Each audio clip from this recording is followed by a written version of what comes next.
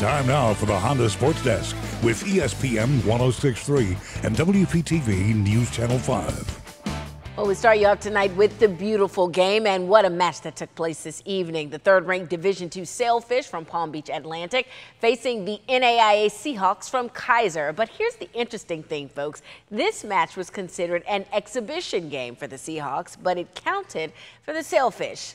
Don't ask me how that happened. I can't even get my 7-month-old to sleep through the night, so what do I know? I know about these highlights, though. Sailfish making moves in 3 minutes with a corner kick. Alex Stojkovic trying to punch it in, but Ramon Talente able to scoop it up. Later in the first half, PBA ahead 1-0 when Matias Tainoun lifts a beautiful pass to Kadu Casitas. He floats it into the goal, and the lead is now 2. Let's go to half number 2. Palm Beach Atlantic applying the pressure. There's redshirt freshman Drew Fulmer going corner pocket. That is the first goal of the season for him. Bro hugs all around. Fish go on to win this one 3-1. Sailfish now 7-0 on the road this season and 14-1 overall.